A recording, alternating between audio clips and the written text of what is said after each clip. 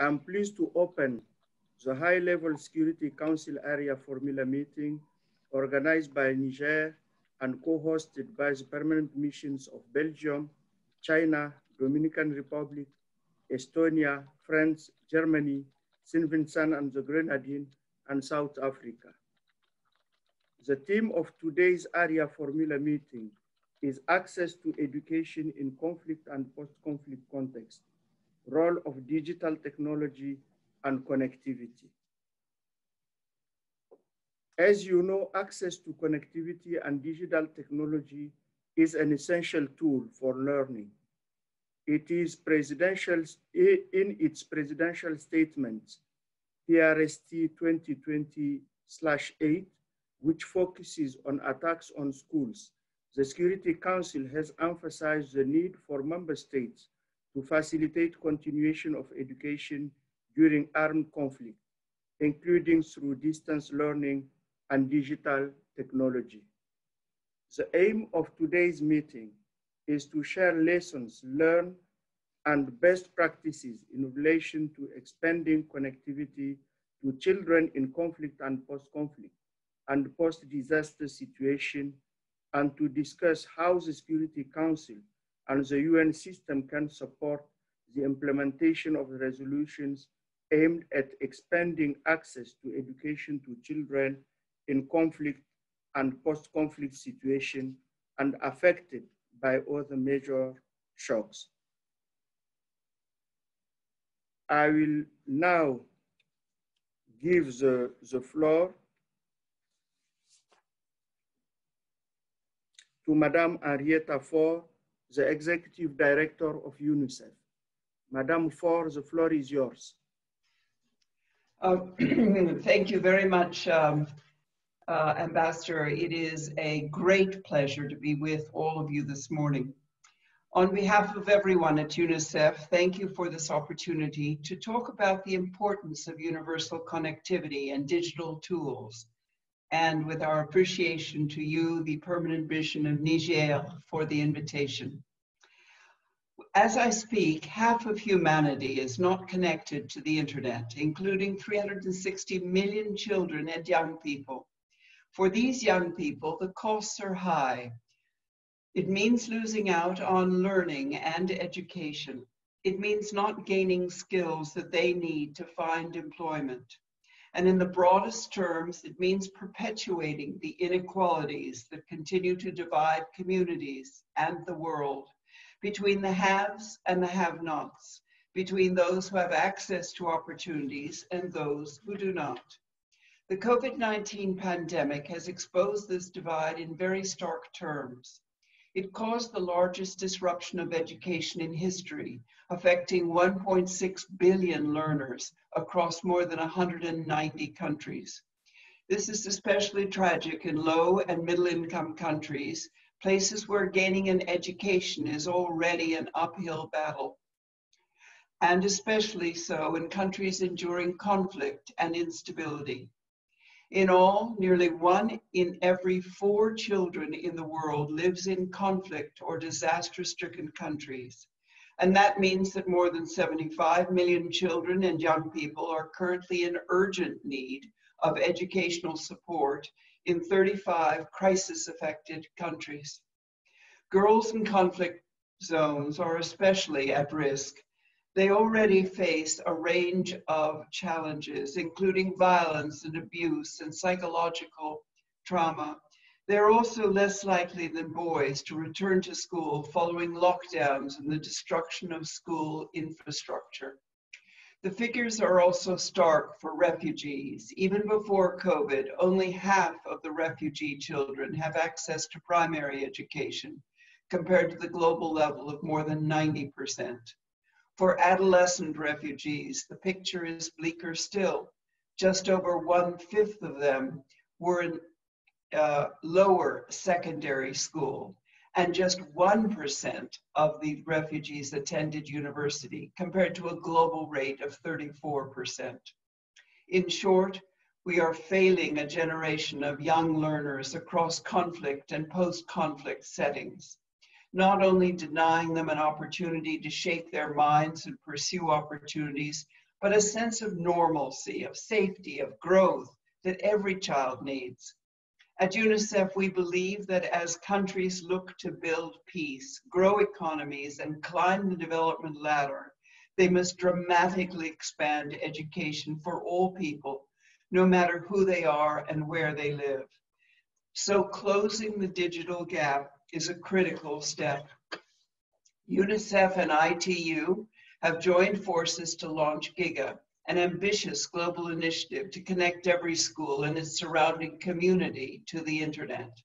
And partners are rapidly joining our work. More than 30 member states are now mapping out school connectivity. They're also working through GIGA to create investment opportunities for blended public and private sector money to build infrastructure needed to provide universal access to the internet. Working with my fellow and sister co-briefers today, Minister Senge, Minister Guimba, Minister Ingabire, we are developing business cases to connect almost 33,000 schools in total across Sierra Leone, Niger, and Rwanda. We've also joined forces to create locally developed technology, grassroots innovations that UNICEF can help to take to scale. In Sierra Leone, for example, we've been working with Minister Senge to build drone corridors, test cryptocurrency for public services, and use sophisticated satellite data to map the most vulnerable populations and their schools. All of these innovations review expanding connectivity to every community. And the government of Rwanda has developed one of the most comprehensive child safety online frameworks anywhere to keep children safe when using these tools. And we encourage other countries to follow this model. So government commitment is essential, but we also need other partners to join our work. Ericsson has joined GIGA with a multi-year, multi-million-dollar commitment. The European Investment Bank is now supporting our work to create financing solutions like connectivity bonds for internet access in vulnerable countries. The World Bank has provided our host, Niger, with $100 million to connect schools and villages, an exciting opportunity that UNICEF is proud to support. UNICEF is also working with UNHCR to increase school connectivity in communities that are hosting refugees, while also designating and designing, activating the tools that young refugees need to continue their own education. This includes online learning tools like the Learning Passport, a distance learning platform that we have developed with Microsoft and Cambridge University. We're working with mobile phone companies, providing zero rating solutions to provide access to online learning tools, as we've done in Africa and Latin America. And this means affordable or zero costs for downloading educational data. We have also joined forces with companies to provide students with new learning devices that are preloaded to relevant, topical, and accessible curriculum. Our ultimate vision is about taking all of these tools, this software that serves the public needs, and combining it with safe, universal connectivity. We want to revolutionize learning and skills for children, no matter where they live, by turning them into digital public goods. Imagine being a young person and connecting to the internet for the first time. Imagine feeling that the internet is safe for you. Imagine finding at your fingertips all the tools you need to learn, build skills, find employment, and communicate globally, all for free as globally available digital public goods. To bring this vision to life, we have launched the Digital Public Goods Alliance with Norway, Sierra Leone, and India's iSpirit. This alliance brings together open source solutions that can support young people across every aspect of their lives. As I've explained, education is a big part of this, but connectivity and digital goods can support so much more for conflict and post-conflict settings. They can become a permanent part of a country's infrastructure as they rebuild following a humanitarian emergency like a conflict or a natural disaster. This includes providing training and skills development for young people ready to join the workforce, and especially girls. Our Generation Unlimited platform is bringing together the public and private sectors to develop and deploy new digital tools and investments to this work. We want to modernize education for this century. And just last week, UNICEF connected the Norwegian Digital Public Goods Alliance to GIGA. We're now working with the ministers here today and their teams and many others to develop and deploy open source software for financial inclusion, health, education, and more. Software that can be shared across participating GIGA countries. But unlocking these opportunities requires a massive global effort. We need all countries to join early leaders like Niger, Sierra Leone, Kazakhstan, Rwanda, on both connectivity and developing and scaling the digital software that can deliver solutions across a range of sectors. We need to reach the most marginalized children and communities by pooling together the data that we as governments, as UN agencies, as civil society have to identify the gaps, especially in conflict-affected areas and for those children on the move, such as migrants and refugees and IDPs. So in conclusion, and as always, we need funding. Join our call to raise an initial $3 billion in catalytic funding for connectivity and $500 million for digital learning, including content for every child under UNICEF's Reimagine Education initiative. We need your help and influence. More than anyone, this council recognizes the clear link between a child's ability to learn and grow and the peaceful, prosperous, and stable world that we all seek. Help us to unlock the full promise of connectivity and digital tools, not only for children and young people, but for their communities and their countries, and ultimately for the peace of the world. Thank you very much, Mr. President. Madam Fore, I thank you for your briefing. I now give the floor to ASG Doreen. ASG, the floor is yours. Thank you, Mr. President, distinguished members of the Security Council, excellencies, my fellow co-briefers, ladies and gentlemen, good morning. ITU is honored to be invited by the Permanent Mission of Niger to support today's meeting and to join this important dialogue on universal connectivity and access to digital technology for children in conflict and post-conflict contexts.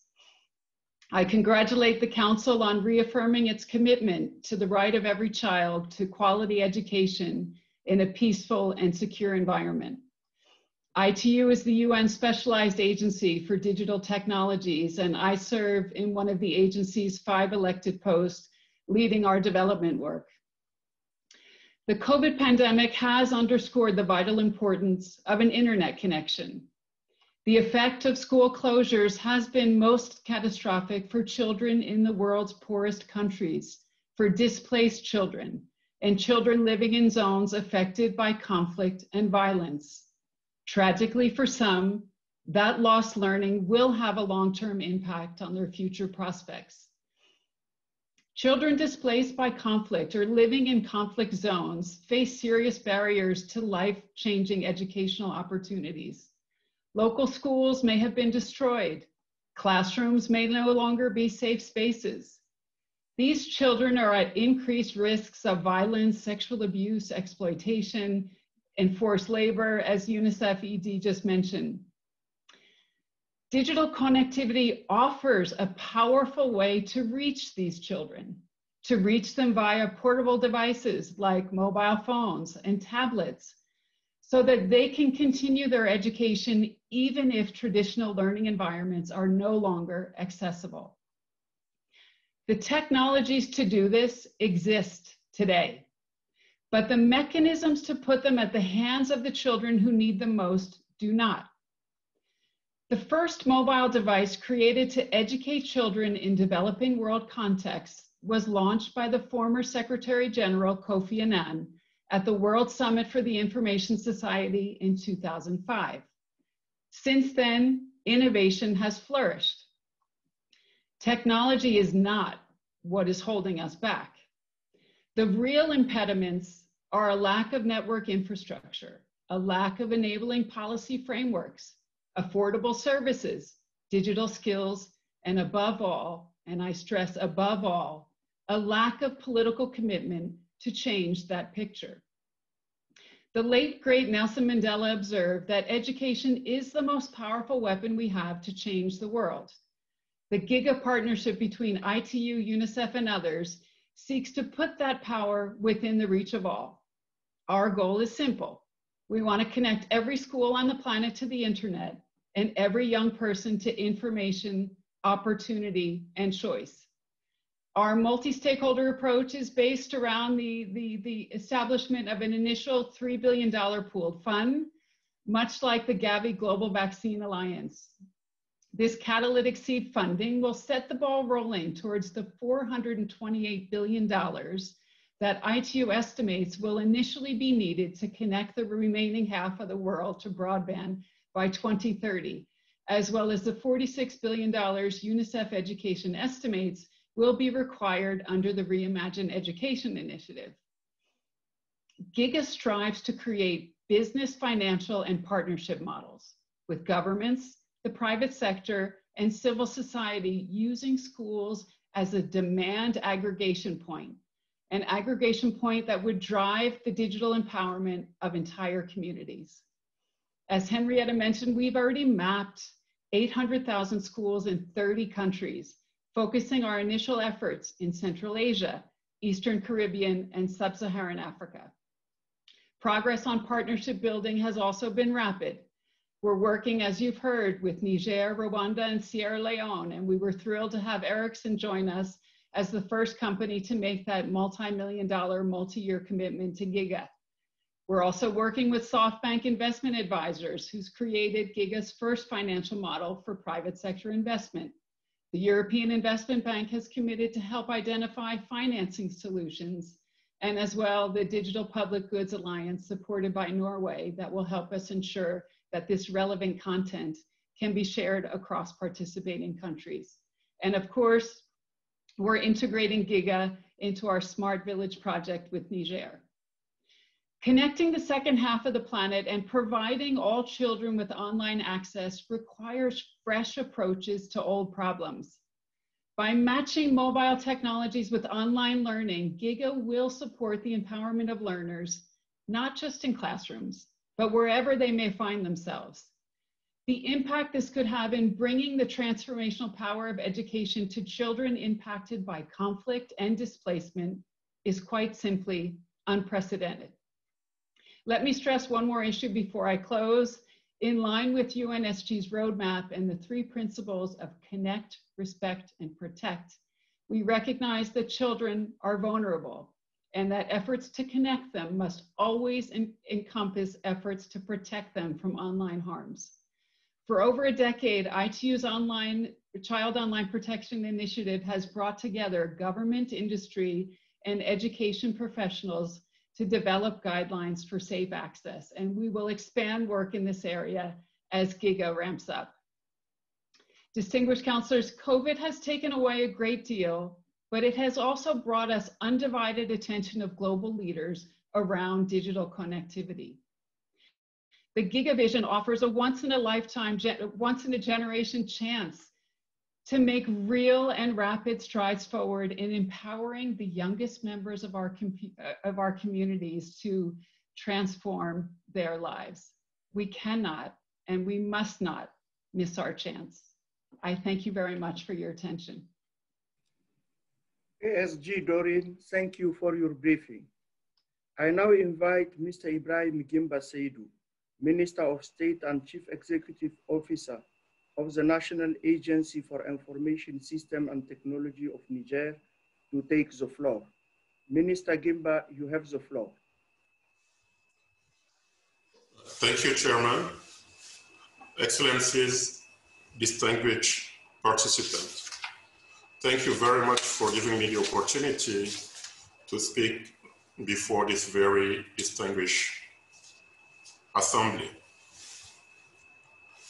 The probability of winning the jackpots is 1 over 175 million. That is actually that is more or less the perception that the youth have when looking at their future. They only see obstacles. They see lack of opportunities. They believe that they need to win the jackpot in order for them to succeed in life. So you can imagine the challenge before us. A country like Niger, the youngest on earth, and with one of the fastest growing population.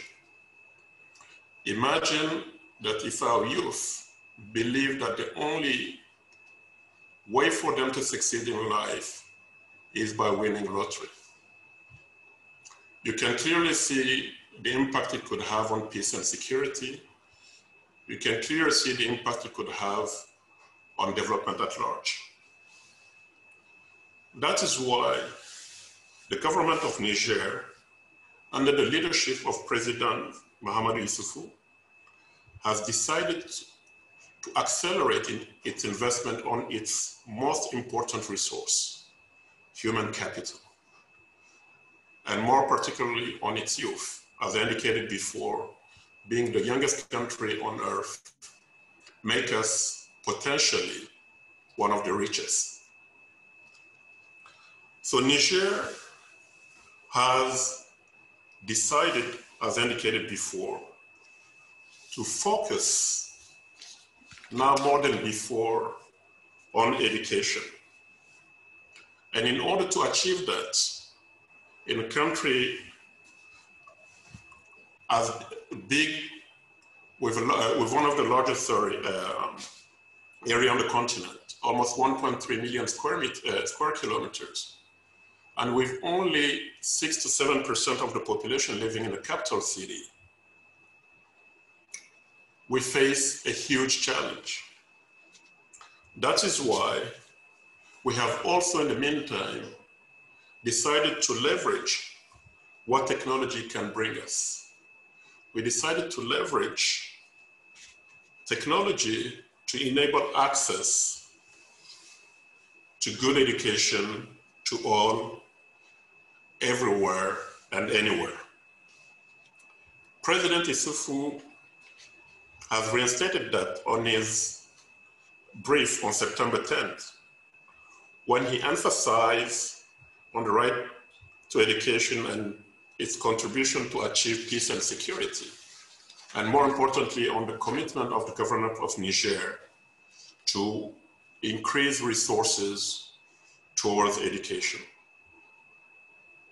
Under his leadership, we have developed the Niger 2.0 plan, which is the framework that we have developed a multi-stakeholder approach to really address the key development challenges that we have.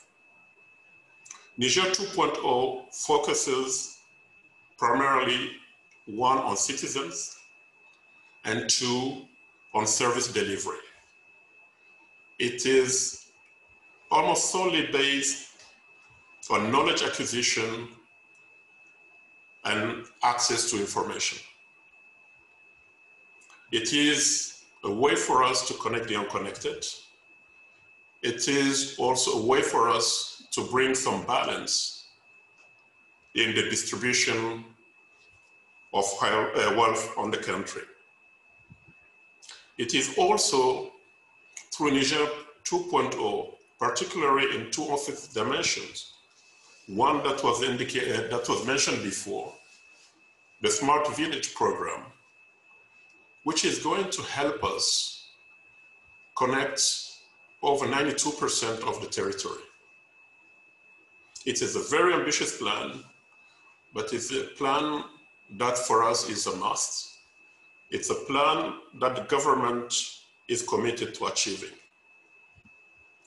Through this plan, not only can we connect the unconnected, but we can also connect the displaced populations. Niger is facing displaced population in the conflict around, in many of its borders due to conflicts in our neighboring countries.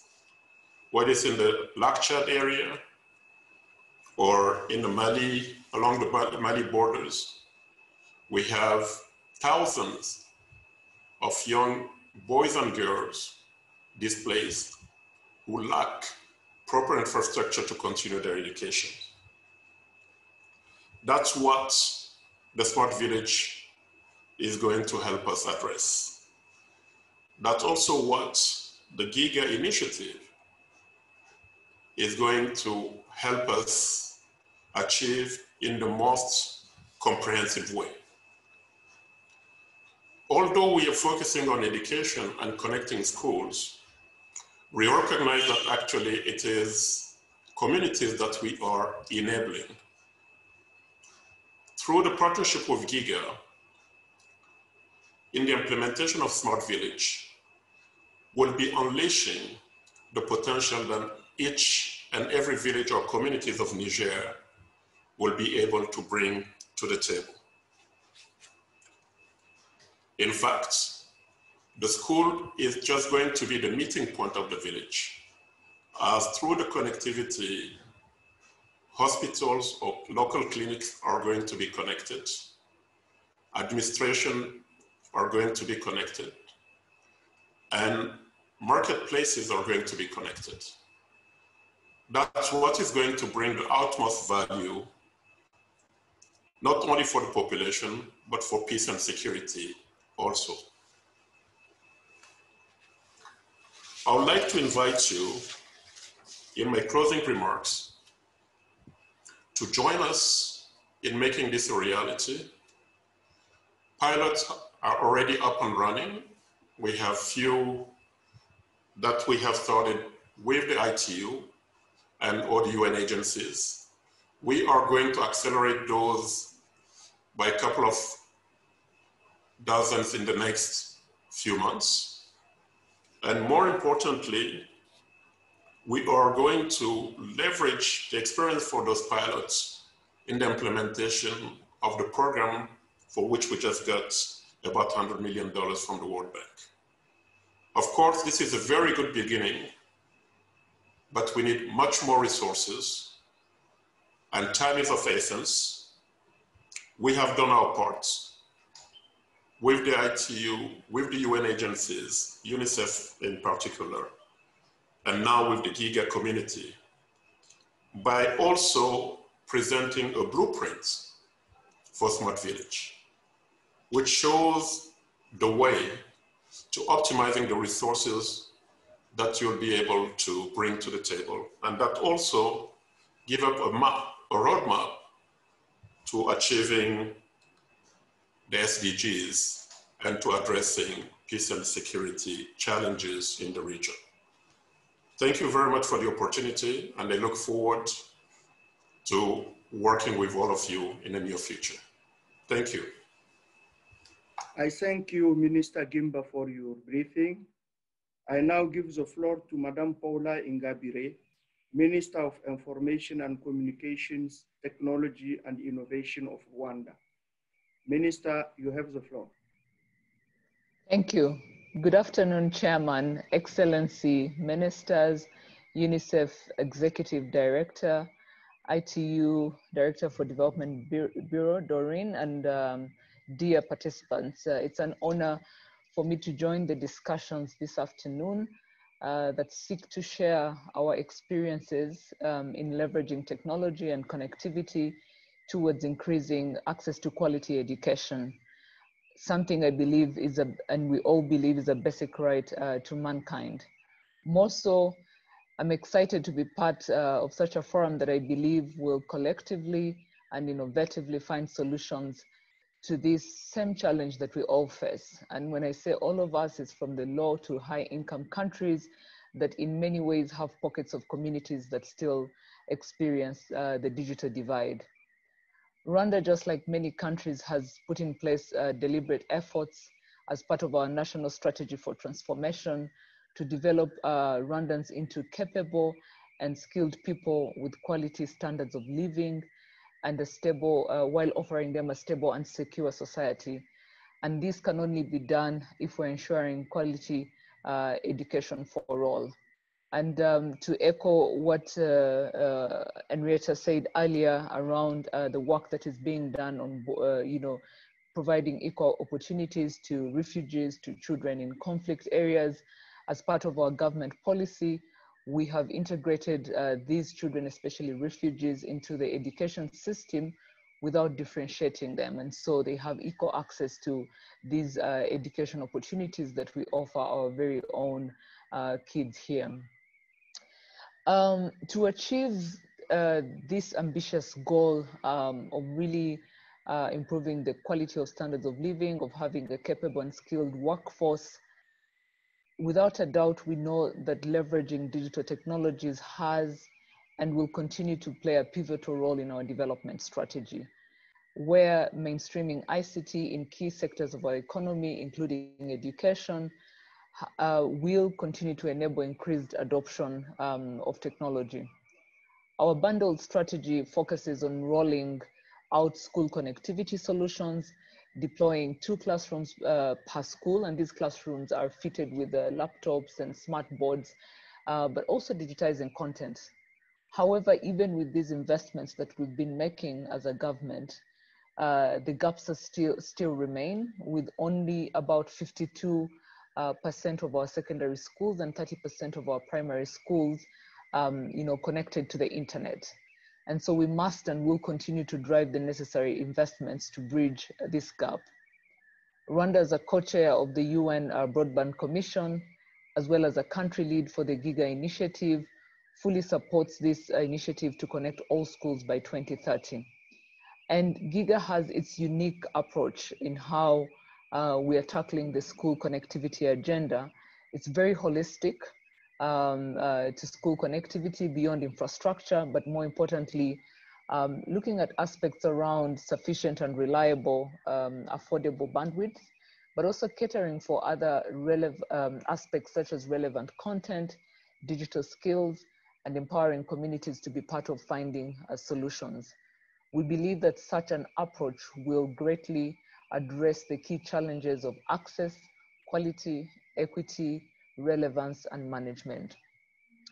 Globally, the education system has been affected and disrupted heavily by the COVID-19 pandemic, and the previous speakers did allude to that as well. And for many governments, as a mechanism of prevention, schools have been closed. And this has led to unprecedented demand for digital learning solutions, something I believe should be the norm with or without a crisis. Digital learning and teaching methods must be a complementary method to our traditional models of learning and teaching, and this should be able to support outside the classroom learning as well as lifelong learning. In response to the disruption caused by this pandemic, just like many governments, Rwanda has been able to zero-rate education platforms, and this wouldn't have been possible without the partnerships and willingness to find solutions from the private sector. We've been able to think about, we've been able to extend learning opportunities and programs through TV and radio, even in as much as they may not be effective, but at least we're able to offer something that allows the different students, the different children that still live in communities that are unconnected to at least have a bit of exposure to some educational programs. The demand for adaptive edutech solutions to keep our young people engaged both positively and progressively contributes to the development of new ways of teaching, and we recognize that more than ever, it should be a priority to make digital learning content and connectivity accessible to every young person. Something I wanted to share this afternoon is that we have a more pressing priority. And this is really around how do we equip our teachers to adequately take advantage of this infrastructure and digital tools that we're putting to the disposal of our students. Our teachers are central to improving learning outcomes and must be prioritized in this whole process. This has been what I can say, something that we've learned as a country in our journey of digitizing of the education system, and realizing that if we don't start with the teachers, then halfway through the process, there's something that we've missed and we're not able to, cash in on the, the much anticipated impact that we're looking for as we make such investments. So connecting schools therefore presents us with this unique opportunity as we set up schools as epicenters that support the vibrant development of communities, but also thinking as about the teachers as our immediate priority to skill and afford the ability to own and use these tools so that they can reach out and impart the required 21st century skills to our children. That said, 2030 isn't far away. And I think the key thing for us to do is to start now with whatever resources are available. Through the UNICEF and IT support, we've mapped over 4,000 schools, analyzing existing policies and regulations that are central to advancing the school connectivity agenda.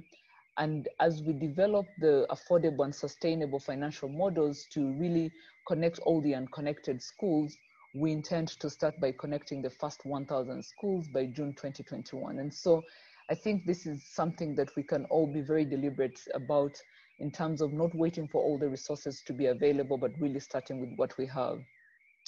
Doreen, just to echo what you said earlier, technology isn't what is really holding us back.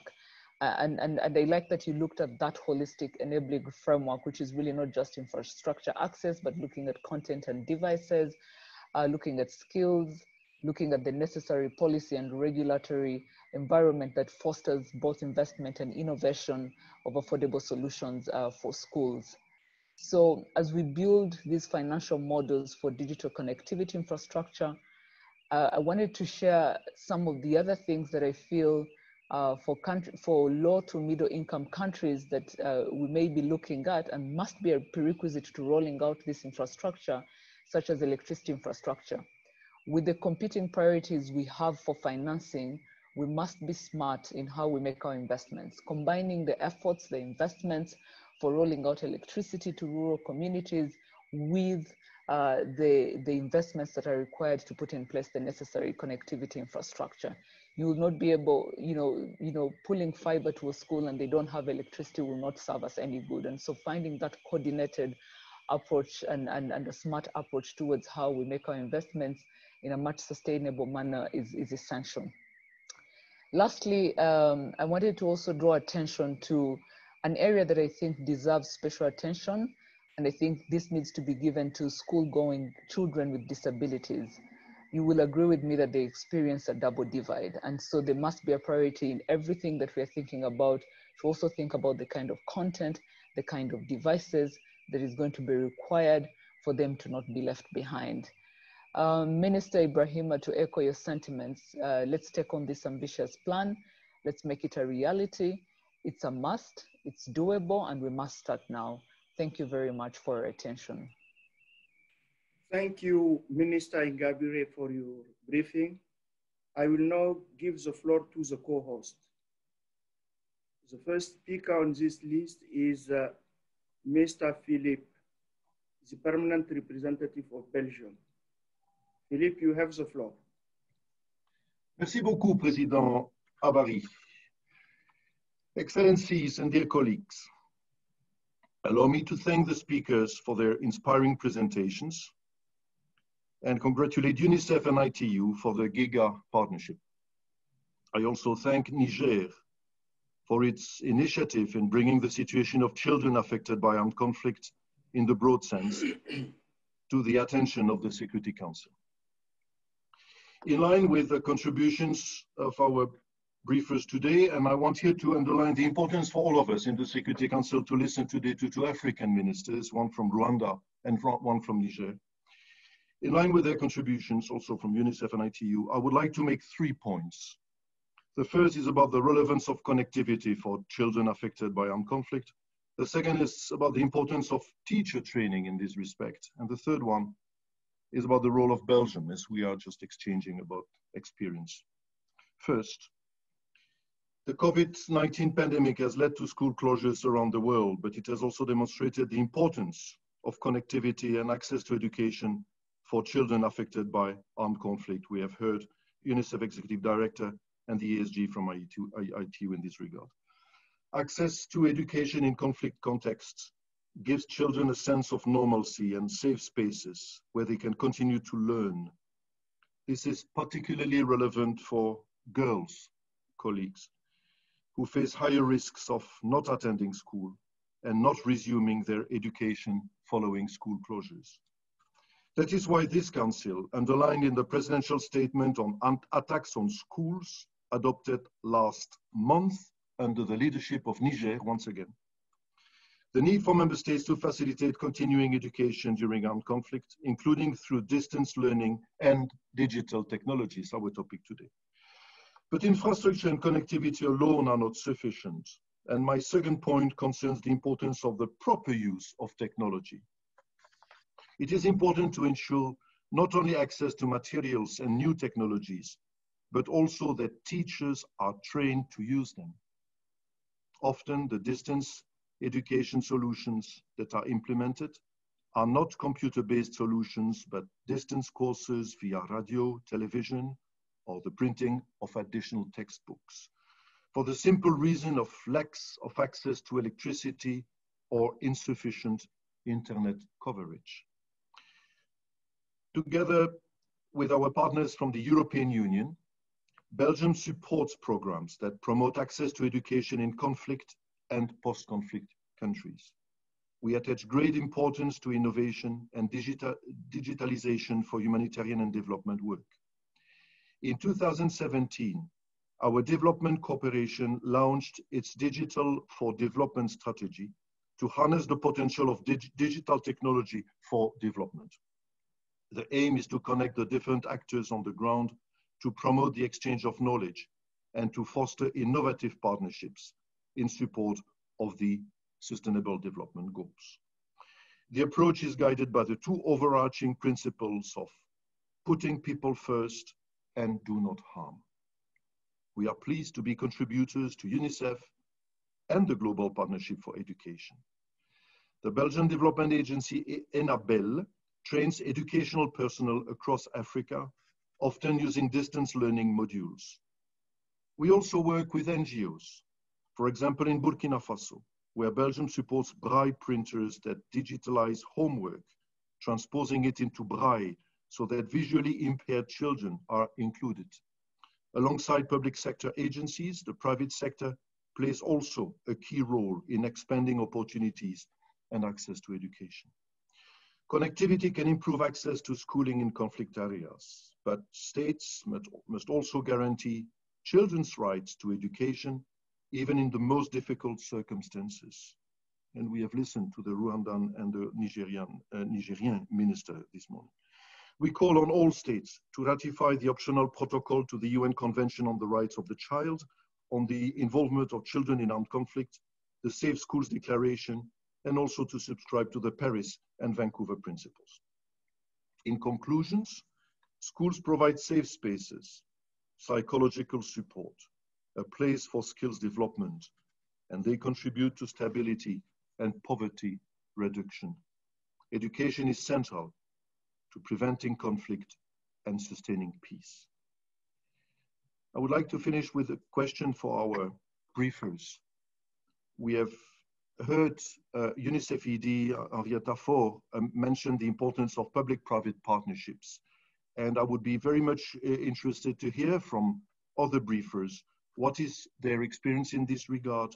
How can we encourage the development of more public-private partnerships to improve connectivity in conflict-affected areas, and their analysis or even their advice would be more than welcome. Thank you very much for your attention. Thank you, Philippe, for your statement. I now invite South Africa, Jerry, to take the floor. Boss Jerry, the floor is yours. Jerry, South Africa, you have the floor.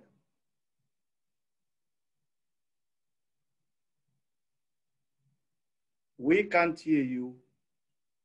Unmute your mic, Jerry. Thank you, Mr. President. There is a say in South Africa, any child is my child. With this, we want to really thank you, Niger, for this initiative and other co-sponsors for this Arria-formula regarding our children in conflict and post-conflict situation. The meeting is timely, Mr. President, and relevant as COVID-19 pandemic continues to create mayhem on the lives of millions of children, devastating children, vulnerable groups, communities worldwide. And governments, as we heard from oral ministers from Niger and Rwanda, and our colleagues from ITU, and our sister boss from UNICEF, are doing so many things to try to improve the situations by taking various measures. Disruption to education has been disproportionately affecting the most vulnerable children and girls, disabilities, refugees, internally displaced persons. When access to education is taken away from a child, they are deprived from the basic right to education and opportunity to fulfill their true potential. The protection and safety of schools is of particular importance as it forms the long-term backbone of any peace-building effort, enabling future development, growth, and sustainable development. Last month, Mr. President, Security Council adopted a presidential statement under your leadership focusing on, I quote, attack on schools, and emphasized the need for member states to facilitate continuation of education during armed conflict, including through distant learning and technology, as we heard from your honorable minister. The statement also called upon member states to promote education programs and encourage international support for distant learning. And we want to really thank our UNICEF, ITU, Ericsson's, and others to help in this situation. In this regard, South Africa commends collaboration between UNICEF and the Children Radio Foundation on designing and piloting the first of its kind radio education in emergency program in countries Central Sahel, Lake Chad Basin, and as we heard in many parts of the world. For the children in crisis affected area, we cannot physically go to school. Such initiatives provide broadcast lessons, illiteracy, and numeracy. President, failure to ensure protection of children in conflict situations expose children to further threats. The effects of armed conflict on access to education are enormous. In this regard, it remains imperative for parties of conflict to ensure the protection of essential infrastructure, including schools, in accordance with international humanitarian law. In this context, the member states could consider taking the following measures to ensure children have access to education in conflict. First, government and international partners must, as we heard, work closely to diversify available options for quality education and formalize culturally suitable alternative models while maintaining learning standards. These alternative models can and should include innovative, inclusive, flexible approaches such as digital learning, broadcast lessons, or the use of education material in Braille that are responsive to learning diversity. Second, Mr. President, governments and international partners need to work closely to address and ensure reliable use of accessible and inclusive distance learning solutions to close the digital divide. And lastly, government and international partners need to focus on strengthening capacities of distance learning system, as we heard from our sister from Rwanda, to overcome the digital divide through resource-provided support for teachers and parents and caregivers. President, we wish to underscore that without access to education, the number of children living in conflict will grow up without the skills they need to contribute meaningfully to their countries. And as my sister Doreen was saying, I also want to re-quote Nelson Mandela when he said, the power of education extends beyond development of skills we need for economic success. It can contribute to nation building and reconciliations. This reminds us that we have to do everything possible, President, to ensure access to education, including through the use of available technologies to secure our nation. I want to play on record our gratitude to the ministers of Rwanda, ministers of Niger, for what they say. We feel emboldened by this initiative, and we hope Doreen and NEFO will continue mobilizing the world in supporting all of us and other areas in the Sahel and parts of Africa. Thanks so much, President, for this initiative. Thank you, Jerry, for your statement. I now call on China. Ambassador Chuang, the floor is yours. Thank you, Abari, and Excellencies, colleagues. First of all, I would like to thank Niger for organizing this event. And also, I would like to express our appreciation to all the briefers for their very informative and inspiring presentations.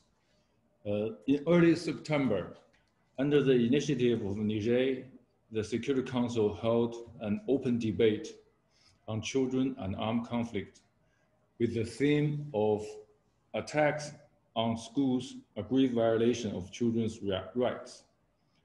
At that meeting, many council members stressed that digital technology and distance learning could provide greater education opportunities for children affected by conflict.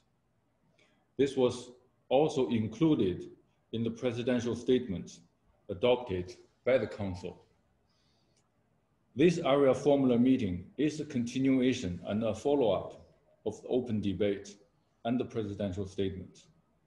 It provides us a good opportunity to discuss how to safeguard children's right to education in conflict and the post-conflict context. China commends Niger for initiating this event, and we are happy to co-host it. There are more than 500 million children around the world living in countries affected by conflict or disaster. Their rights to education often cannot be guaranteed. The COVID-19 pandemic exacerbates the plight of those children, further limits their learning opportunities. What is encouraging is the wave of digitalization has made it possible for children in every corner of the world have equal access to education. The flexibility and accessibility of digital education lowers the learning threshold for the most vulnerable and the poorest children.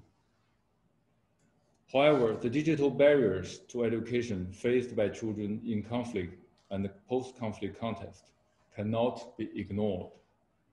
Despite the increasing availability of digital technology, children affected by war and poverty usually have few opportunities in the digital age. The digital divide is a real challenge for many countries. The lack of digital infrastructure, weak technical capacity, and the high cost of digital equipment are all obstacles to the promotion of digital education. The international community should step up its efforts to ensure that no country or child is left behind in the digital age. China calls for enhanced digital infrastructure and capacity building, and increased digital technical assistance to conflict and poor countries. We welcome the digital education projects being promoted by UNICEF and ITU, and encourage relevant international organizations to give full play to their respective strengths and carry out more meaningful and effective programs. China has entered the digital age with its digital economy accounting for more than 30% of its GDP. China, based on its technological strength, is ready to provide strong support for universal connectivity and let digital education benefit those countries and children in urgent need. Let's work together to accelerate the advancement of digital technology and achieve connectivity for all children so that they can have a better life through quality education. I thank you, Mr. President. Thank you, Chuang. I now give the floor to Germany. Gunther, the floor is yours. Abari, thank you very much, and I thank the organizers for this important debate. Thanks a lot also to the briefers. In 2011, Germany put forward Resolution 1998, which set in place important standards and provisions for the protection of schools and hospitals. In spite of progress that has been made since then, we see that attacks and threats of attacks against schools are on the rise. We condemn these attacks in the strongest possible terms. The initiative by Niger and Belgium to update Resolution 1998 with the presidential statement has raised the bar. The statement referenced, I quote, the need of continuation of education during armed conflict, including through distance learning and digital technology, unquote, a timely topic of today. While already prior to the pandemic, more than 250 million children were denied their basic right to education, the threat of COVID-19 has exacerbated the situation, causing the largest disruption of education in history. More than 1.5 billion children and young people were and are still affected. In situations of conflict, this is of particular concern. Children are deprived of their basic education. They are often also stripped of any access to health services and regular food supply, as these functions and services are frequently provided for through schools. One thing is therefore key. Children must go back to school as soon as possible. However, distance learning programs could offer access to education in cases where the physical opening of schools remains not feasible or the distance to a school makes attendance impossible. In order to make this possible, it is therefore crucial to close the digital divide and ensure that digital technology is accessible for everyone, everywhere. Germany welcomes the Secretary General's roadmap for digital cooperation as an important contribution on a path which will lead to the advancement of global digital cooperation. We are ready to engage in the upcoming discussions for the implementation of the Secretary General's roadmap for digital cooperation. Let me bring up one more dimension. It is crucial to protect children's rights everywhere in times of crisis and in times of peace. Germany, together with Brazil, is the penholder of the resolution on the right to privacy in the General Assembly. Children exercising their right to education should not be compelled to give up their right to safety and privacy.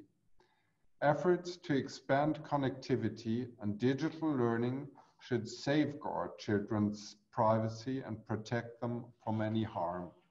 Thank you.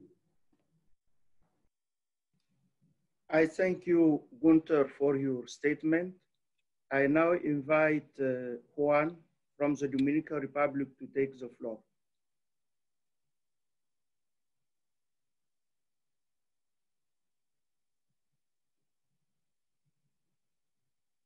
Unmute your mic. Yes, I just did, Mr. President. Thank you very much. I would like first to express how honored we are, Mr. President, to be co-sponsors with you of this meeting, and thank you for your leadership and initiative. And of course, the briefers for their observations and recommendations. Mr. President, in many places, particularly in conflict situations, the global pandemic is posing unprecedented risks to education. But even before the COVID-19 pandemic, 250 million children were already out of school, the majority of them living in conflict-affected countries. Now, this has made the divide even wider amid the pandemic, and the hope for many of them to return to school is non-existent. Girls are even facing additional risks of exploitation, early marriage, pregnancy, and child labor. Although conflict-affected environments are particularly challenges for their use, ICTs have considerable potential to provide safe education solutions for these children. We commend UNICEF, the ITU, and their partners for the laudable work on the ground in closing the digital gap and enhancing connectivity for many of these children.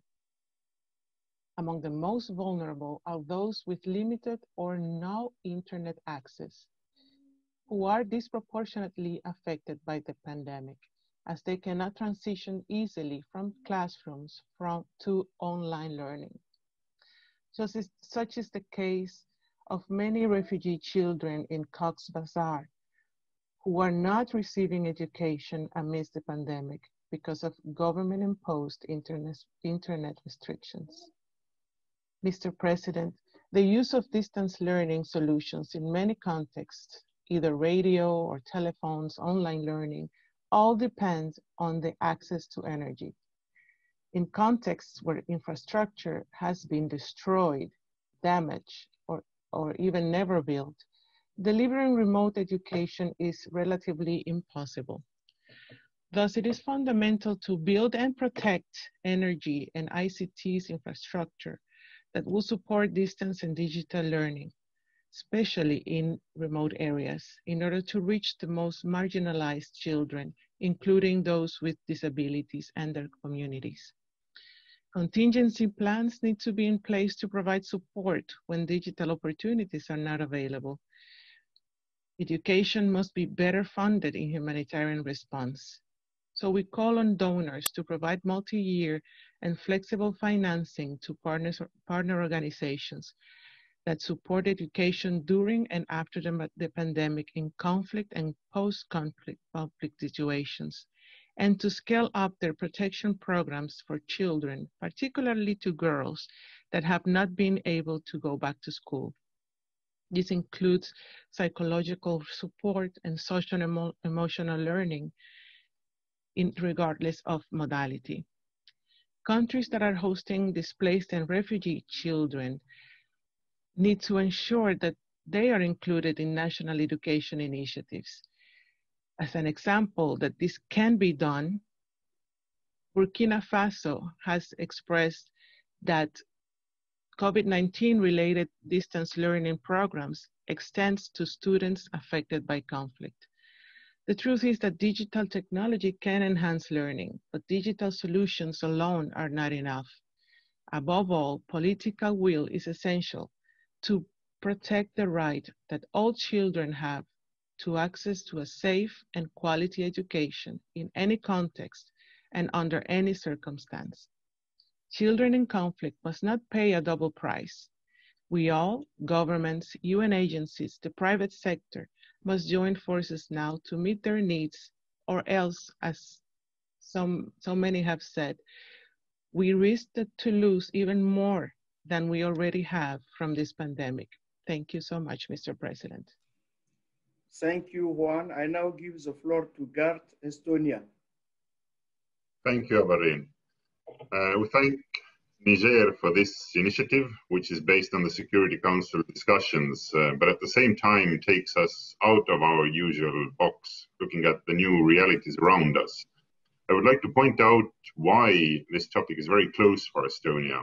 As a member of the Security Council, Estonia has set the protection of children in conflict and the impact of new technologies among its priorities. We firmly support the Council's call to ensure the continuation of education in conflict and post-conflict settings, to break the cycle of violence, provide knowledge and skills, and to reintegrate those caught in conflict. We believe digital technology helps us do that. We believe that digital is an equalizer. It gives those who are disadvantaged or vulnerable, including those affected by conflict, the opportunities to gain education and skills that they would not otherwise have access to. This aim is also echoed in the findings of the Secretary General's high-level panel on digital cooperation, which state that by 2030, every adult should have affordable access to digital networks. Building connectivity and infrastructure is key. In 1996, 5 years after regaining its independence, Estonia launched Tigerly, a project which aimed inter alia to connect all schools in Estonia to the internet and to equip them with the hard and software necessary. This was supported by teacher training. That generation of children has now grown up, and the benefits of the education and skills they gained have multiplied. Our goal is to share what we have learned and do our part in reducing the digital divide, including digital gender divide. We are contributing to the development of e-services globally, notably in Africa, through the digital memorandum between Estonia and the African Union. For refugee youth, the Estonian NGO Mondo has developed a digital competency program. The program has been successfully implemented for DRC refugees in Uganda and Syrian refugees in Lebanon. We have supported the UNICEF Innovation Fund and UNICEF African Youth Digital Innovation Initiative. The COVID-19 pandemic has led to the greatest disruption of education systems in history, affecting 1.6 billion learners. Refugee children and youth were already at a grave disadvantage before. Half of them were out of school. Girls are in an especially vulnerable situation.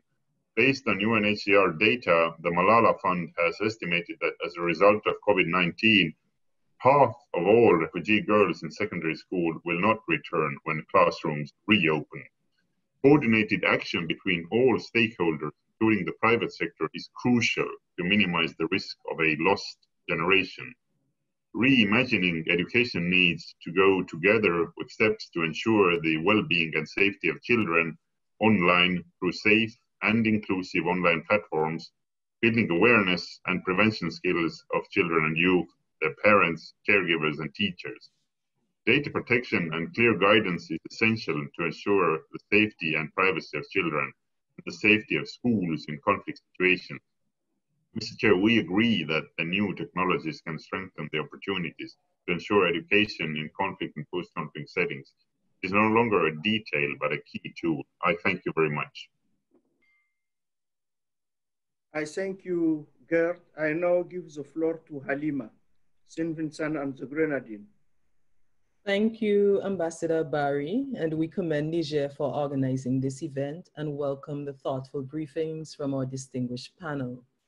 St. Vincent and the Grenadines affirms that a child's right to quality education must be universally prioritized and safeguarded. Unfortunately, the COVID-19 crisis has deepened existing disparities in access to education, with the worst effects experienced by children in countries and regions affected by conflict and climate change. As we reimagine and realign education in response to COVID-19 mitigation measures, it is our moral responsibility to ensure no child is left behind. This means amplifying our efforts to make quality education accessible, with keen focus on displaced children, children in reintegration programs, girls, and children with disabilities.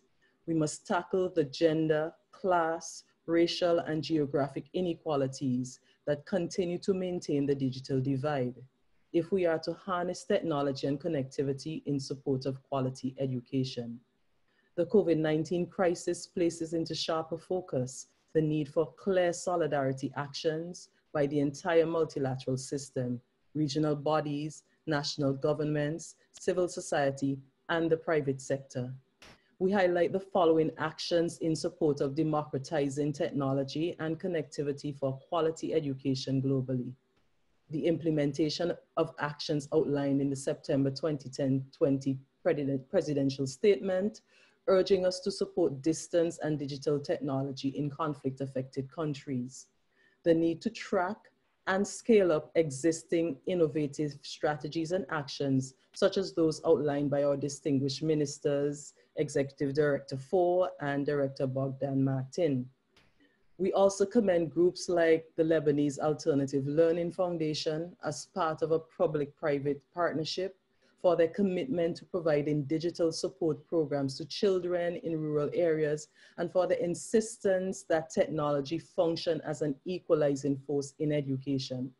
Placing their digital library in a small box and making it available to multiple users offline has improved access to education for children in rural areas. There is urgent need to initiate, enhance, streamline, cost, and fund action and operational plans at the national and regional levels, and in collaboration with civil society and international partners like UNICEF, UNESCO, and others. These should prioritize tech support and connectivity for diverse children affected by conflict. State, regional, and multilateral public-private partnerships to fund quality education with the requisite tech and connectivity support is crucial in this regard. We also call for capacity building in the use of technology for teachers, parents, families, and communities to ensure that a sense of community is built around students in support of teaching and learning. Strategies for assessing and addressing learning gaps as a result of the multiple shocks experienced by children in conflict-affected countries must also be pursued. And finally, actions to make education accessible must be connected to broader security and socioeconomic development strategies. I thank you. Thank you, Halima. I now give the floor to friends. Yara, you have the floor. Merci beaucoup, Monsieur le Président. Bonjour, Mesdames et Messieurs. I wish to begin by thanking Niger, co-sponsor, and all the briefer. I would also like to emphasize that the work of all the actors on the ground committed to child protection and education, especially in a context of conflict, but also in a context of the pandemic. I also commend UNESCO action on this issue in conjunction with the other United Nations actors such as ITU and UNICEF. A well-coordinated action is indeed crucial for any action in this matter to be sufficient. In the same vein, France encourages the initiative led by Niger, Rwanda, among others, to ensure broader access to education using digital technology, including access to connectivity. We should also adopt a more holistic approach by taking into account access to energy, as stated by Iran, and the greener, the better. I wish to reiterate France support to the presidential statement on this key topic, facilitated by Niger and Belgium. The PRST underlines the need for continuation of education during armed conflict, including through distance learning and digital technology. And as we all know, education and development are strongly linked, as stated by the international community with the ODD4 related to education, and bearing in mind that development is also key to prevent conflict. Digital learning is more important than ever. The COVID pandemic has unfortunately reminded us forcefully that access to education is never guaranteed and more than ever needed. The right to education, particularly for girls and teenage girls, is under threat, as underlined by our colleagues from Belgium. Not only are we to promote girl education by ensuring that they have access and get into school, but we must also prevent closure of school, lack of possibility for distance learning due to multiple factors, including inequality between the have and the have not, as stated previously by the representative of UNICEF, and the connected and those not, as underlined by Minister Guimba-Saidou of Niger. Do new technologies will allow the decrease of risk of dropping out of school, whether for forced marriage or forced or early entry into the labor market, including to support the family livelihood? This is a question, of course, we will have to answer. It is more than concerning than inequalities between children to access education are being particularly exacerbated in every part of the world, with more accuracy in armed conflict contexts, but also among displaced population and children in refugee camps. We cannot consider the use of new technology and education without touching upon some challenges. Indeed, we should bear in mind the situation of cyberbullying and cyber threat due to the increased use of digital tools and social networks. Our efforts should hence focus on striking a balance between access to the digital environment and digital citizenship education, including the protection of personal data as well, especially in the context of armed conflict and for the protection of the most vulnerable. France will continue to play an active role, and we reiterate our call for the universal endorsement of the Paris Principle and Commitment, as well as the Safe Schools Declaration. Furthermore, we are working with UNESCO to launch the online distance learning platform, My Class à la Maison, My Classroom at Home, to say it in English, aimed to be launched in Francophone African countries, according and taking into account, of course, their context and expectations. France also will commit to the Global Partnership for Education with a contribution of 200 million for 2000 and 2020. Because girls cannot be left behind, France is also namely supporting the implementation of protective environment for girls in school through the Gender at the Center initiative. I had two questions for the briefer, but I think that my colleagues from Belgium already asked them.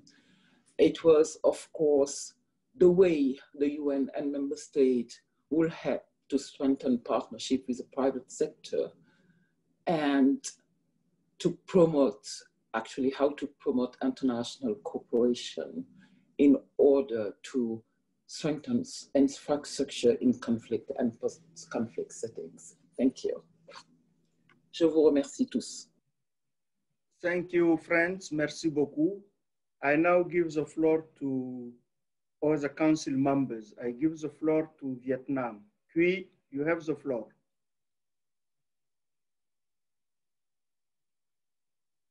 Quy, Vietnam, the floor is yours.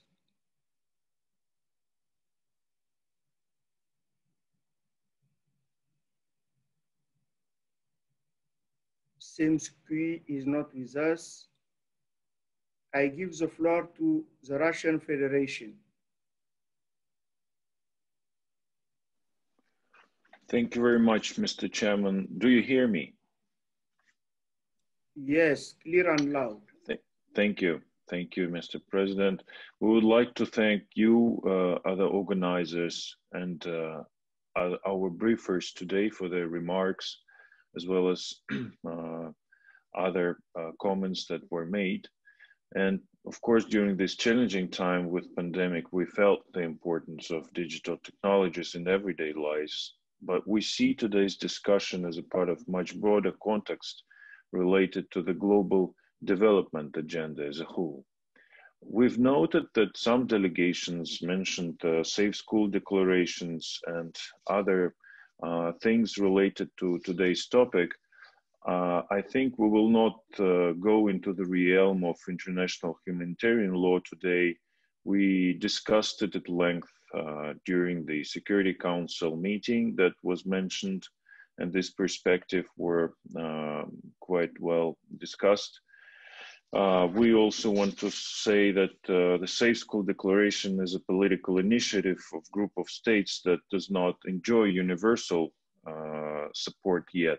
We would rather emphasize that international humanitarian law must be observed, and it is important to proceed from the universally recognized legal instruments. But today I would like to focus on the development perspective, and thanks to digital platforms and their quick operationalization, many people managed to continue their jobs amidst global lockdowns and continue education.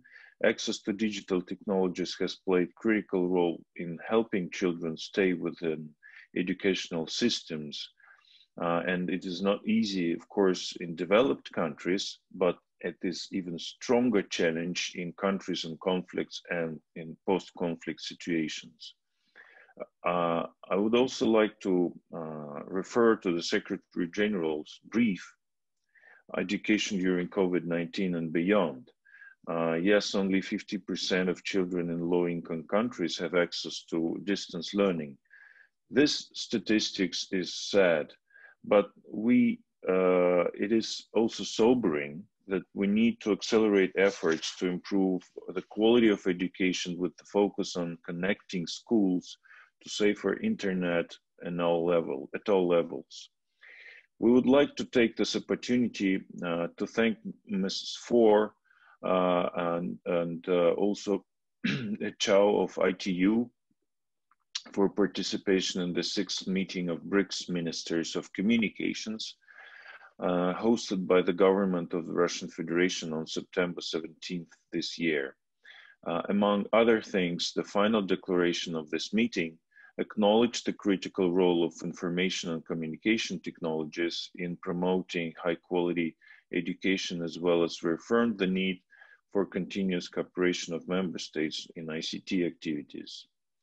And at the international level, we have to strengthen cooperation with relevant UN funds and programs who have presence on the ground and know the difficulties and needs of children. And I also, we're honored today with the presence of Ms. Fore, and would like to say that education is one of the priority areas of Russia's development assistance.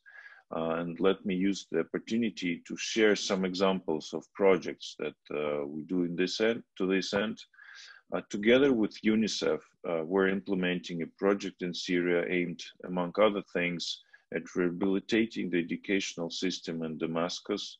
The activities under this component include teacher professional development programs and equipment delivery in support of the integrated education services for around 700 students. Russia and UNDP have been implementing 9 respective projects in a number of countries, of course, including the African region and in CIS countries, Cambodia and others. The goal of those projects is to facilitate access of young people to jobs by developing their digital skills. We also have an interesting project for CIS countries called Climate Box. It's launched in 2017 and is aimed at improving children's knowledge on climate change via specially designed online programs. Thank you for your attention, colleagues. Thank you, Russia. I now give the floor to UK. James, you have the floor. Many thanks, Avari, and thank you to Niger and the co-sponsors for organizing today's timely Arria meeting. And thank you also to our brilliant panelists for their thought-provoking contributions. Avari, I was posted to Sierra Leone just after the conflict finished there in the middle of the 2000s. And I have to say, one of the most uplifting sights during my time there was seeing children going to school, smart in their uniforms, happy, but also aware because of their deprivation during the conflict, how lucky they were.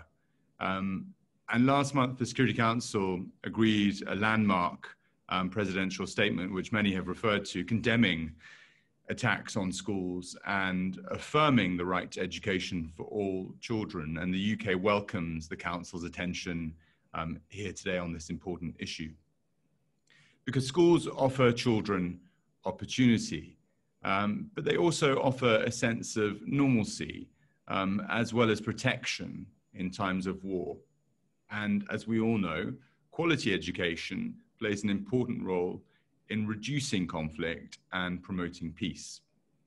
But far too often, schools are threatened and targeted, indirectly damaged in hostilities, and children are forced out of schools, exposing them to greater risk of recruitment and use of sexual violence and other grave violations. And girls who are already less likely to receive any type of education compared to boys, as we've heard time and time again today, are disproportionately impacted by attacks and school closures. That's why ensuring all girls have access to 12 years of quality education is a top UK priority. And our commitment to supporting and promoting education in emergencies is also why we endorsed the Safe Schools Declaration and call on other member states to do the same. I note that our colleague Dimitri from Russia just noted that not all states have endorsed it yet. I hope that he will join us in saying that hopefully soon we will have full endorsement.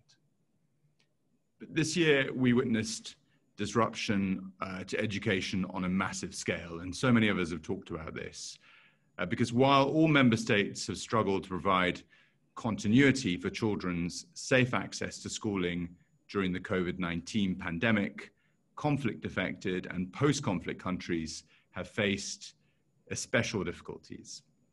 There is a significant risk that children in these contexts, particularly those facing pre-existing barriers to education, will never return to school. But the pandemic has potentially presented a new opportunity and momentum to improve distance learning capabilities and expand access to digital technologies for education. We recognize the significant potential of these tools to improve children's access to education in conflict and other vulnerable circumstances. And we welcome the GIGA initiative and efforts by UNICEF and the International Telecommunications Union in this regard, and it was great to hear about them today.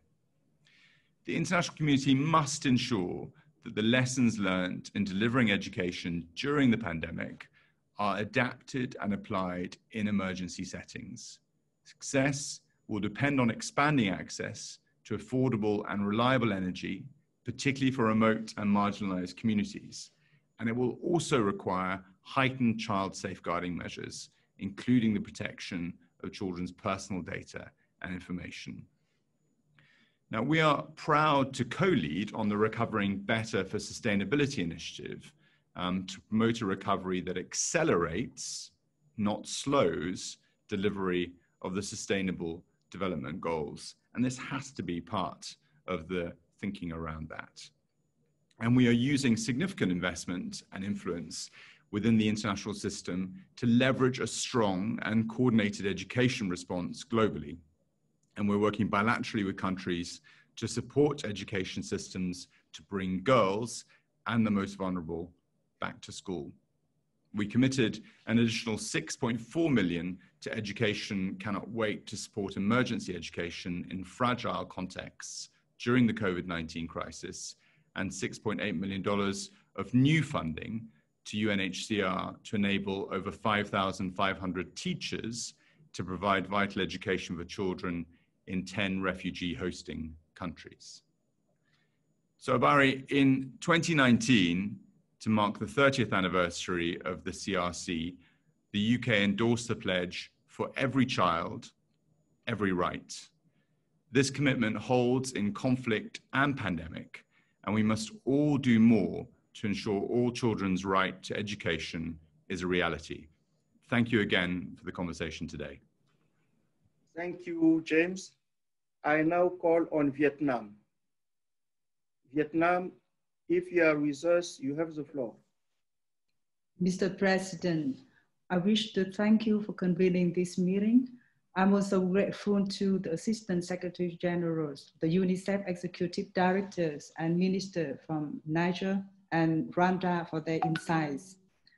Mr. President, normally school is a safe space where children can be protected from threats and crises. However, attacks on school have increased in recent years and hinder school access to education. As a result of having little or no schooling, children are most likely to suffer from gender-based violence, sexual violence, early marriage, and they are not fully equipped with basic knowledge for their life. The long-term impacts of these lacks of access on children's educations have raised serious concerns. In addition, the COVID-19 pandemic has also exacerbated these situations, and millions of the children who could most benefit from digital technology are missing out. In this context, we share the view that digital technologies and connectivity plays a very important role. Mr. President, to show the root cause of this problem, we wish to highlight some following points. Firstly, the party to the conflict should end school attacks and ensure that all children have full access to basic needs, including education, health, transportation, and information. In this endeavor, states bear the primary responsibility and authorities to protect and care for their civilians, especially children in armed conflicts, including facilitating the continuation of education through digital technology and distant learning. A comprehensive approach in applying digital technology is also needed. Secondly, children protection should be consistently integrated in peace processes and peace agreements in their particular need for and must be included in post-conflict planning. Third, the role of UNICEF, relevant United Nations agencies, and international community in connectivity is indispensable. Coordination among agencies and actors should be enhanced to maximize scarce resource, avoid duplication of works, and strategically address issues of common concerns. Mr. President, being a country where generations of children have suffered immensely from devastating war, even today, Vietnam is making every possible effort to care for and protect children with disability caused by explosive remnants of war and Agent Orange. Vietnam will continue to work with their member states and other international community to defend and promote the best interests of children affected by armed conflicts. Mr. President, I thank you. Thank you, Vietnam. I now call on the United States. Sherrit, you have the floor. Thank you, Mr. President. I hope you can hear me okay. Yes.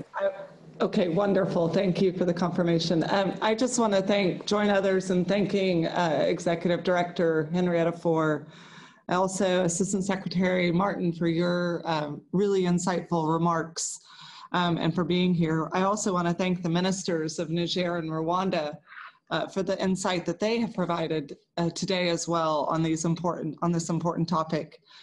As the Security Council discussed just last month, children in the Central Sahel are acutely experiencing the impact of conflict and displacement, which compromises their consistent and reliable access to education. And I know this is what everyone has been commenting and expressing concern about this morning. With nearly 650,000 children affected by school closures in the region, the surge of armed violence across Burkina Faso, Mali, and Niger is having a devastating impact not only on children and young people's survival, but also on their development. And Mr. President, this is why we are so grateful that Niger has called this Arria today. It's such an important topic. This is especially true for girls, 132 million of whom continue to lack access to education worldwide. For the United States, ensuring that girls have equitable educational opportunities is critical for their ability to enter into the workforce and for their broader political and economic empowerment. The COVID-19 pandemic has as well made it more clear than ever that the digital access and internet connectivity in particular are critical to determining whether a child can maintain access to education amid disruptive circumstances. We've all seen this, but it's very acute in the areas that we're talking about today. Depriving children of education can trap families and communities in self-reinforcing cycles of violence, poverty, and disadvantage. Conversely, educational attainment is directly linked to household resilience and keeping families on a positive trajectory out of poverty. As such, it's clear that the digital access and internet connectivity remain critical enablers of sustainable development and contribute to improving the quality of life for people around the world. The United States has recognized this and has taken action in this regard. The Trump administration recently released a comprehensive digital strategy through 2024, which recognizes that equal access to digital technology is critical for fostering development in our partner countries. Several elements of the strategy specifically address children's access to technology, digital literacy, the gender divide, and protection from digital harm. As we mentioned in the Security Council last month, the United States has also recently provided $2.3 million to extend Education Cannot Wait, Burkina Faso First Emergency Response Program, to sustain education services for displaced and host community learners in conflict-affected communities. So, Mr. President, we thank Niger for bringing this topic to the attention of the Security Council and pledge to continue our work to bridge the digital divide. Thank you very much. Thank you, Sherit. I now give the floor to Indonesia. Roy, you have the floor. Thank you very much, Excellency. We thank Niger and other co-sponsoring countries for convening this meeting. Ensuring children's access to quality education has been a dire challenge in conflict, even more so during this particular pandemic situations. It is pertinent to initially create enabling environment for the safety and security of all children, including the school infrastructure. Digital technology and connectivity are important as supporting tools, depending on the conditions.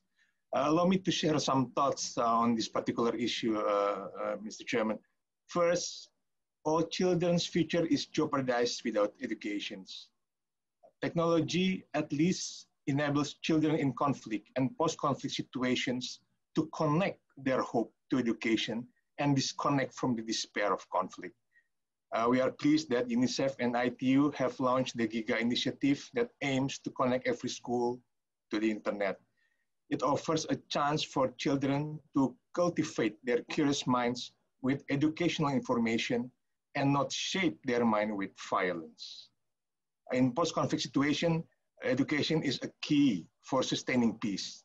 Education provides opportunity for young generations not only to gain knowledge, but also to embrace efforts of peace building. Second, working directly with local communities. It is a crucial first step to understand the top needs of a community in conflict situation and identify their practical solution for education. We thank all partners that beat the odds during the pandemic to keep children learning through TV or radio or other innovative methods. Indonesian peacekeepers have also worked with local communities to assist them in promoting teaching and learning activities through civil-military cooperation and the use of smart cars as a tool for mobile learning. To share a little bit our experience, Mr. Chair, Indonesia has launched an innovation-focused program called Merdeka Belajar, or Freedom to Learn, in 2020. During this pandemic, the program offers easy-to-use online quizzes, exams, and daily exercises that engage teachers, students, and parents all together. Third, the need to strengthening coordination among relevant UN bodies, as well as continue promoting multi-stakeholders approach. Because of its cross-cutting nature, education itself always requires synergy of all related stakeholders to provide access for children. The magnitude of this issue is too big to be handled only by one stakeholder only. National efforts of government and continued efforts of UN agencies, regional organizations, and civil society organizations are equally important in restoring such access. Mr. Chair, during our presidency last month in the Council, Indonesia held a high-level meeting on pandemics and challenges of sustaining peace, in which our foreign minister stressed that, and I quote, "We need to focus on strengthening institutional capacities and resources of conflict-affected countries," end quote. And we believe that one of the most important area is the area of education. Digital technology is a vital enabler of education through remote teaching and online learning. We need enhanced partnership and greater leadership, and need to rally behind innovative initiatives to connect every school in the world to the internet by 2030. I thank you, Mr. Chair. Thank you, Roy. I now give the floor to Non-Security Council members. I give the floor to the Kingdom of Morocco. Hilal, you have the floor. Monsieur le Président, très cher frère Abdou, I would like first of all to extend my heartfelt thanks to you for organizing this important and timely Arria-formula meeting of the Security Council, as we are witnessing the tangible and multifaceted impact of conflict, humanitarian emergencies, and natural disasters on access to education. Adding to this, the current COVID-19 pandemic, which literally shakes up the world's education system. I would like to thank Mrs. Fore, the Executive Director of UNICEF, for her informative and inspiring presentation, and through her to the UNICEF staff for their tremendous work for children all around the world, especially in fragile and difficult situations. Having been President and Vice President of UNICEF Executive Board for the last 2 years, I can testify personally of the dedication and abnegation of the Executive Director and her very efficient staff in this regard. For the sake of time, I would like to highlight the following 3 points. 1 million of children around the world, especially those living in fragile, conflict-affected contexts and vulnerable situations, are already 5 times more likely to be out of school than their peers. As Filippo Grandi, the UN High Commissioner for Refugees, rightly said, and I quote, "It is fundamental that children who have been uprooted by war and violence are not left behind even further." We must be smart about finding solutions, because education ensured that a generation that was unfortunate to be displaced from their homes is not also being displaced from a future of opportunities. Because enjoying the right to education in an inclusive manner and in a safe environment gives them hope for a better future. 2, deploying innovative and inclusive solutions to reach vulnerable children, particularly those in conflict situations, migrants, refugees, pregnant adolescents, and children with disabilities through digital technology and reliable connectivity with context-responsive pedagogical content and fully trained teachers are key to deliver quality learning opportunities no matter the circumstances. In this regard, access to internet is critical. However, almost half of the world's population does not have access to basic internet services. The digital divide is exacerbated in low-income countries and even more blatant in rural locations. Access to digital learning and mobile technologies in conflict settings and emergencies is far more challenging. 3rd, bridging digital divides, and investing in numerical infrastructure are inevitable. Connecting communities and improving service delivery to children and their families, especially the most vulnerable communities, are enablers of durable peace and sustainable development.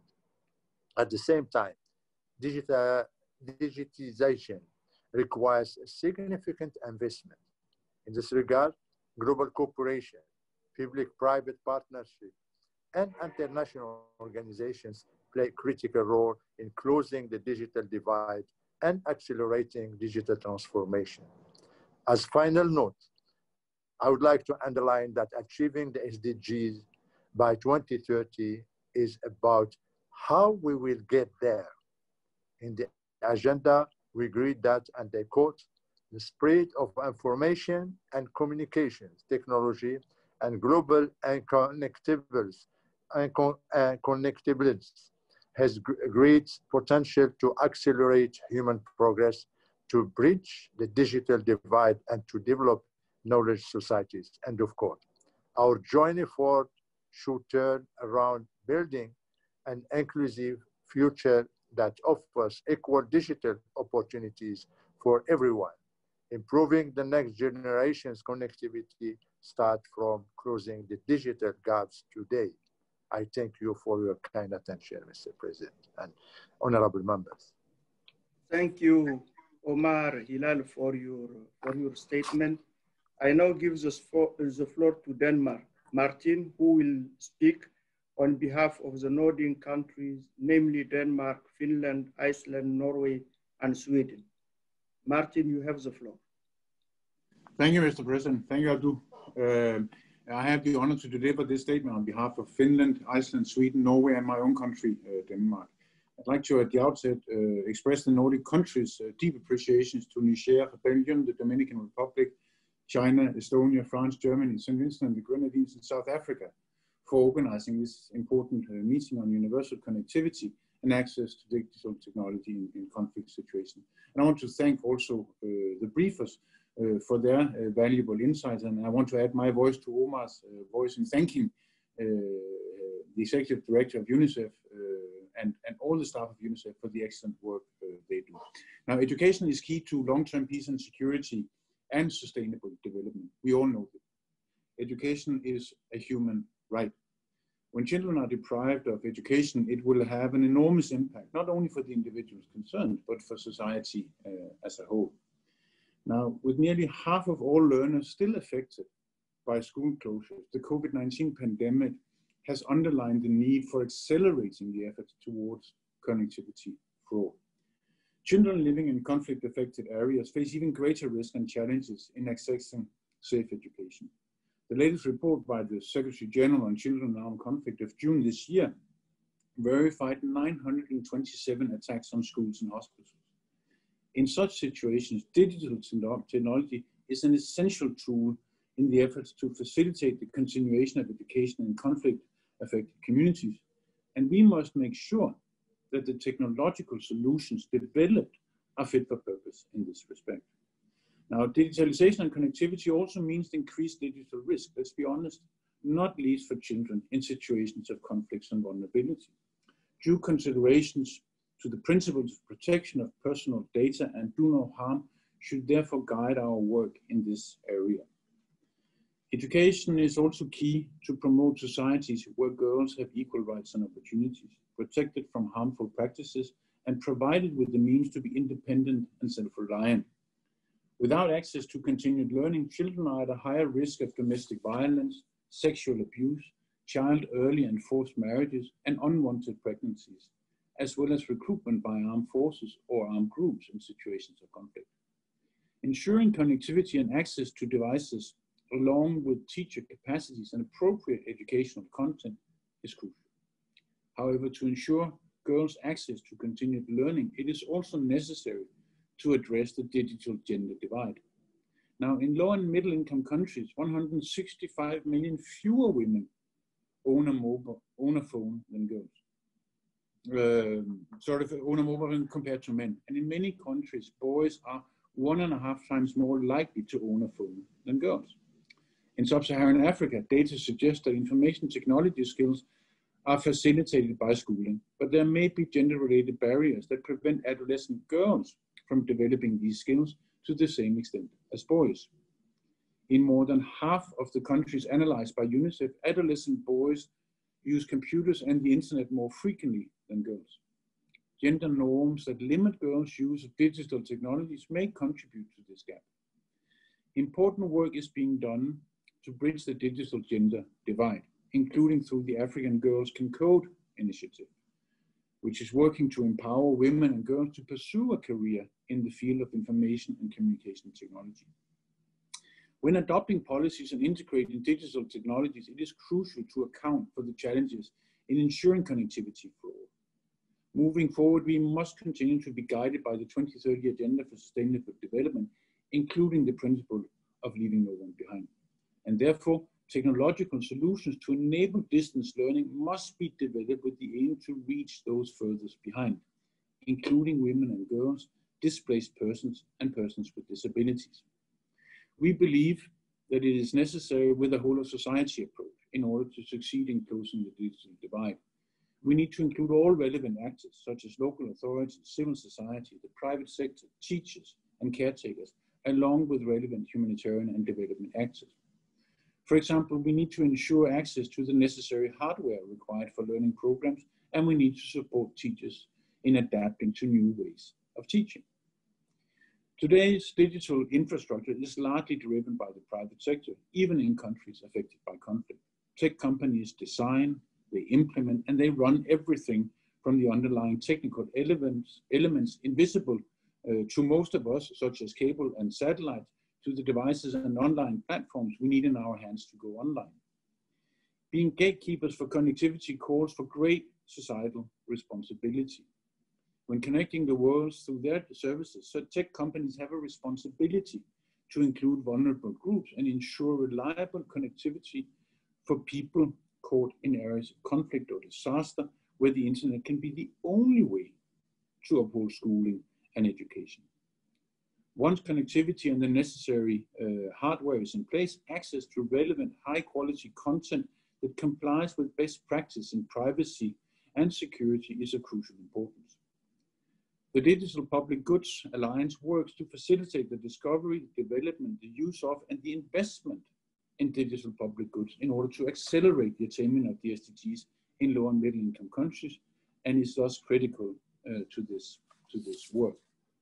Now, we welcome the important work of the GIGA initiative to reimagine education, if you like, and to increase connectivity to schools in the world, especially in those countries that are or have been affected by conflict, as well as other important partnerships, such as the Digital Public Goods Alliance that I just mentioned. The Nordic countries urge all UN member states to continue efforts to ensure connectivity for all, with the aim of expanding access to education to children in conflict-affected areas. This is essential for long-term peace and security and sustainable development in affected countries, and it is the right of every child on the face of this planet. I thank you. Thank you, Martin, for your statement. I now give the floor to Stefania from UNESCO. Stefania, you have the floor. Thank you very much, Mr. President. Let me thank really the Permanent Delegation of Niger for the opportunity to address this Security Council Arria-formula meeting. And let me first congratulate my dear friends and colleagues, Doreen and Henrietta, about the GIGA partnership and all the great job they're doing. We are doing together, I should say, about a point which is crucial, especially in this new scenario, connectivity in education and the role of connectivity. As the last speaker, I think I have the duty of brevity, so I will try to focus straight on one specific point, the role of partnership in this new kind of very much disrupted scenario in education internationally, and how can we do together better and more in order to assure the right to education, which has become largely dependent on connectivity. For lack of it, education has been interrupted altogether for hundreds of millions of millions of children and youth since the outbreak of COVID-19. Last March, we started to monitor data, you remember, and 1.6 billion at the peak of the crisis, and now today almost 800 million students out of school because of COVID-19. And children and youth in conflict and crisis settings are among the most vulnerable in the world, coping each day with fear and loss and struggling with the right to education. They are not even safe in school because their schools are targets of attack. So education represents their only hook for the future. And UNESCO held the pen on the Secretary General's policy brief already mentioned many times today that warned on the risk of a concrete generational catastrophe without urgent action. Well, universal connectivity is one of them. And one of the flagships of UNESCO Global Education Coalition that now has mobilized so far 150 partners and all the UN system is there, and also the private sector is there. In this coalition, we are focusing on some flagships, teachers to be supported and to be equipped with skills, gender, not to be left girls behind more than they were before, and technology, of course. Technology which is not a luxury. It's a lifeline in times of crisis and conflict, one that can really be the only gateway to learning. So to push forward, and as the next steps of partnership I see, we are launching the Lifelines to Learning initiative to prepare the ground for member states led declaration on connectivity for education. And this initiative aligns with the Secretary General's roadmap on connectivity and very much complements the work, the great work of the Broadband Commission, the GIGA initiative, as well as the joint efforts by ITU and UNICEF. So today it takes a global network, global village to educate a child, let me say it like this. And we are quite committed to bring full support to realizing this right. Thank you very much. Over. Thanks to Stefania, the last speaker on my list. I will now give the floor to the briefers in order for them to answer the questions. I don't know who is going to take the floor first. Mr. Chairman, I can jump in if I may. Okay, ASG, you have the floor. Thank you very much.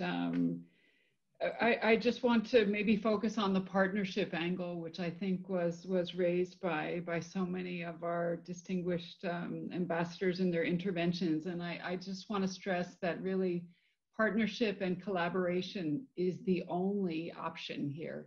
We have 3.6 billion people not connected, and the only way we're going to get this done is really through partnerships and collaboration. And as we heard from many, it's not just a technology issue. There are so many other factors, from teachers to caregivers, and it really requires all hands on deck. In terms of specific examples, the ITU has actually a sort of unique membership structure in that we have 800 private sector companies that are part of the ITU family. So we do have quite extensive private sector experience. And Stefania just mentioned, and Her Excellency Minister Paula as well, the Broadband Commission. That's a great example of a multi-stakeholder partnership that has come together to advocate for digital connectivity in the achievement of the Sustainable Development Goals. I heard many colleagues mention as well the digital gender gap, and that's a huge task to solve. And we have the Equals Global Partnership that we've created with a number of UN agencies and a number of you with us today, including Denmark, where we have our African Girls Can Code work, and we try to tackle that digital divide in terms of access, in terms of skills and representation in the sector. Our Smart Village work is also a great example of partnerships with many UN agencies having joined together, satellite operators, mobile operators, and others. And our work as well in the mobile health space is another great example with pharmaceutical companies, WHO, telecom operators, and much more. And finally, GIGA. I think GIGA is where all the pieces come together, if I may say. It's bold, it's ambitious, and it's absolutely necessary, and I believe doable. And it's an opportunity for all of us to join together to get it done. Through GIGA, as I mentioned before, we will have the ability to actually drive digital transformation and digital empowerment through entire communities. It is that once in a generation chance, and we really need to step up, and we can make those rapid and real strides forward. And to borrow from the ambassador from South Africa, Ambassador Jerry, I feel emboldened, as he said, by this discussion, and we can get it done. Thank you very much.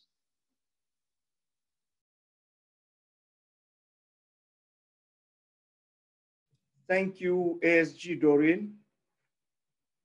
Ministers, do you want to add something on your presentation? Thank you, Chairman. I think to a large, Doreen has covered or summarized very well a lot of the key points that came out from the feedback that we got from the different speakers. I just wanted to add one thing. I think the need has always been there. In our different strategies, we are all talking about 21st century skills. And when you unpack that, you're talking about, new ways of working, of thinking. And the internet, for one, gives us and gives our students the access to resources, but also expands their worldview, expands their levels of creativity. And so I think for us, even just going forward, is that commitment. And like Doreen said, it's really the, forging the necessary partnerships. We already have a coalition of governments, private sector, the development community that is already, backing the GIGA initiative and many other initiatives such as this one. And I think we can only ask for more partners to join so that at least as we talk about equitable access, it's not just specific to key countries that have probably, embraced the idea and have taken a lead in implementing some of these, encouraging initiatives, but rather when we talk about equity, it's really looking at the whole global family and making sure our children have access to these resources and to quality education all around. So thank you very much. And thank you to everyone for your feedback. And we do look forward to, working together, even going forward to really respond to this shared vision that we're speaking about this afternoon. Thank you very much. Thank you, Minister Ingabire.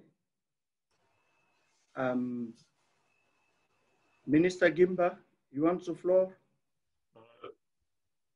Yes, Chairman. I would just like to add maybe a couple of points to what both Doreen and Paula have said. It's maybe 2 points. One is really that time is of essence. I think we all convinced that that's the way to go, but now it's really time to deliver. That's what I would like to stress out. We have great ambitions around the world. There is full commitment, at least from the local players for the international community. Let's now move forward and let's really have tangible and quick example. We have young population, as I indicated in my address. The probability of winning the jackpot is 1 over 175 million. So time is really of essence. Let's have this sense of urgency. The second point is definitely there need to be a focus on the partnership, but also on enabling local ecosystem, because that's what will make all this sustainable. Thank you, Chair, for the floor. Thank you. Thank you, Minister Guimba. Before adjourning the meeting, I would like to express the sincere appreciation of the delegation of Niger to the member states, UN agencies, and to the ministers of Rwanda and Niger for this insightful discussion. As you know, the question of access to education in conflict and post-conflict context is a priority for Niger, for Rwanda, and several other countries. During the open debate on children and armed conflict, which Niger held during its presidency last month, we were minded of the urgency to act and to devise innovative and urgent actions to ensure that all children, regardless of their backgrounds, have their access to education and to schools protected. Access to universal connectivity could provide a breakthrough learning opportunity for children in some of the most challenging environments. This mandate is too great to be shouldered by one single entity, which is why we salute the multidisciplinary participation in today's discussion. Lastly, as today is the first time I speak as the outgoing president of the Security Council, I wish the delegation of the Russian Federation good luck in the month of October. The meeting is adjourned.